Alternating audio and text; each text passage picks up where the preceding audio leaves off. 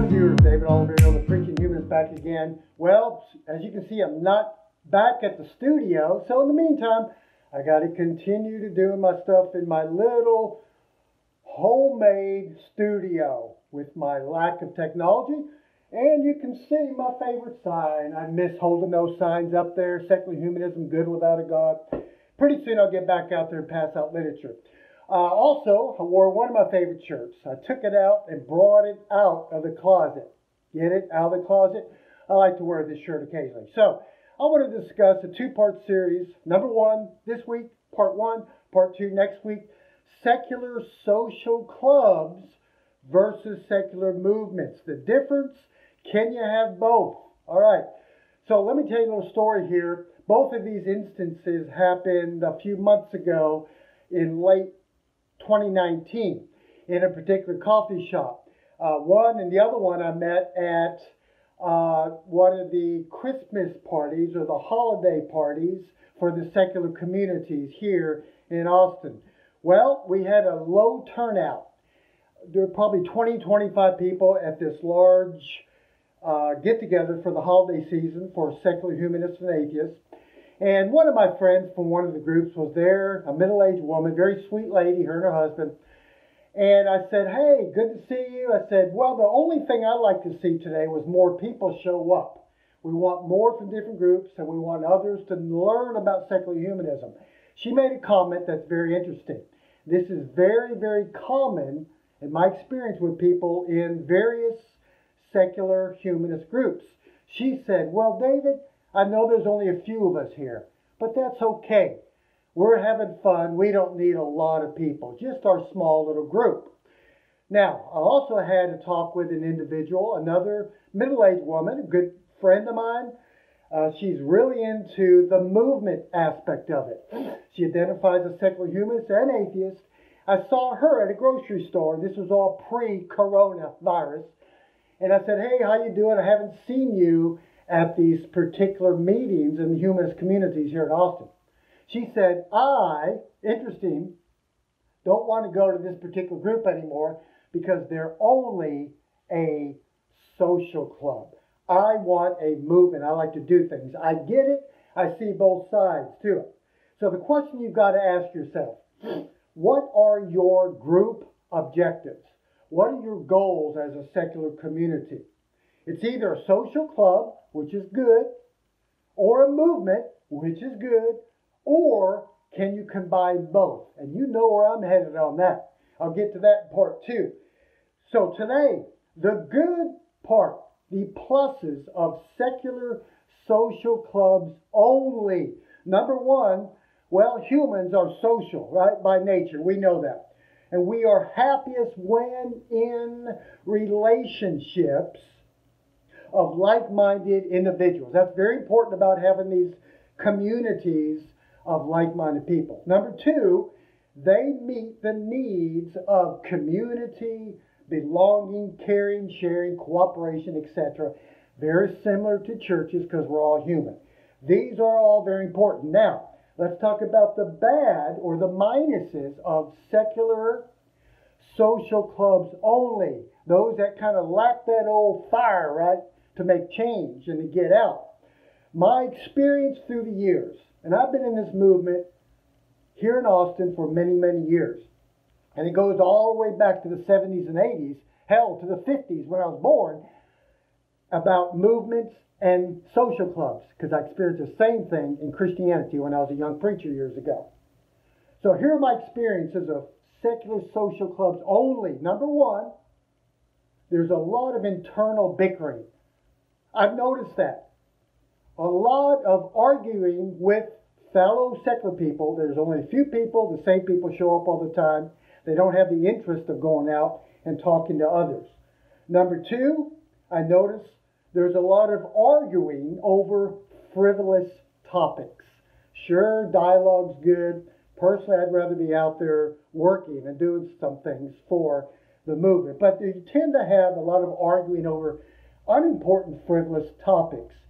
Number three, a lot of complaining. I hear a lot of complaining in some of these little secular social clubs.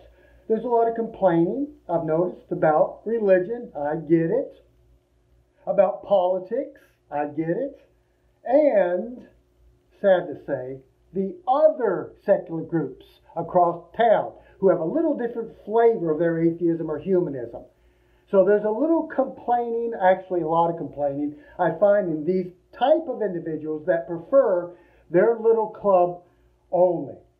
And number 4 characteristic is they're very uninterested about sharing and growing the humanist movement. Now, you know that's what I'm about. Now, the problem is you get a little stagnant here when you don't want to go out. So, here's what I hear from people in some of these groups. So not just here in Austin, I've got groups in Houston and even up in Dallas that I go to and try to promote secular humanism. Well, we don't want to promote, David. It's too much like Christianity. We don't want to try to go out there and promote this. That's too evangelistic, David.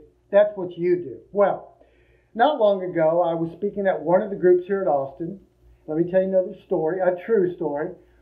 And 2 weeks after my talk at this particular group, humanist group, and I talk about going out there and advancing and promoting secular humanism, because I think it's something that people need to hear. It's the best thing we got. It's the best philosophy and worldview we have. And it replaces those Christian atheistic beliefs, right? So this particular individual who was speaking this morning, I was there, who heard me speak 2 weeks ago, came up to me before his turn was to talk. And he said, David, I heard your message here 2 weeks ago. Now it's my turn on humanism. But I want you to go ahead and ask questions when I'm finished during Q&A, because I know we're going to disagree a lot. Because I know you try to go out there and deconvert and change and argue with Christians. Now, I stopped and said, my friend, you were sitting right there listening to me. I explained clearly that I'm not out there preaching to believers of why they need to repent of their belief in God and come to humanism. I simply go out there and promote, first of all, show what an atheist looks like, because most of them have never met an unbeliever, and also to promote this beautiful worldview and grow it, rather than just sitting in there in a little group, right? So I had to explain to him, dude, it has nothing to do with that. You're not listening. So if you present yourself as just going out promoting, a lot of people are going to misinterpret that. It goes both ways, believers and unbelievers also. So here's the thing I find. I find that many of the secular social clubs only become, and there's 2 words here I want to talk about. They're verbs, action. They become stagnant, and they can become imbalanced.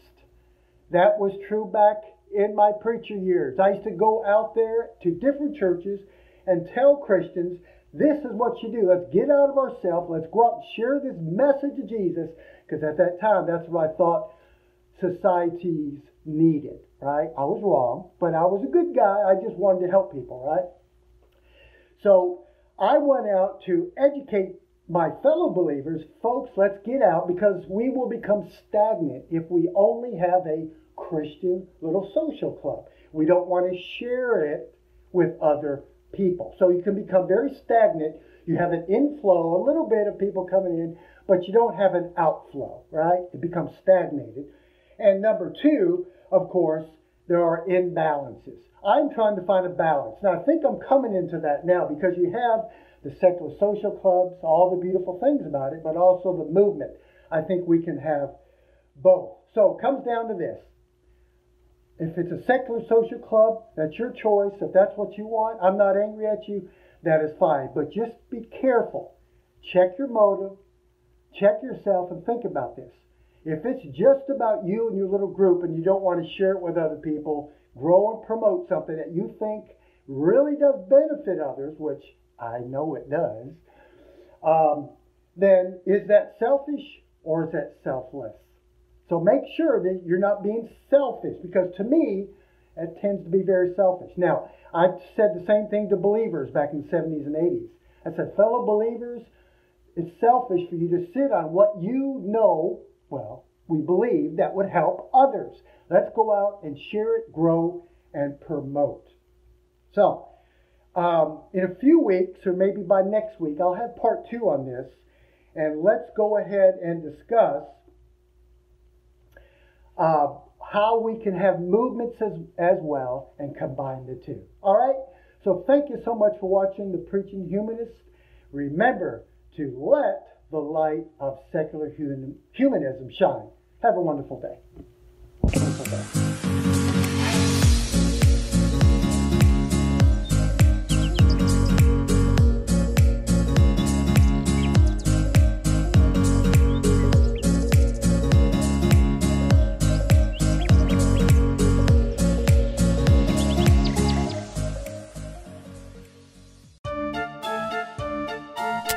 What are we doing, man? What are we doing? No, you're done.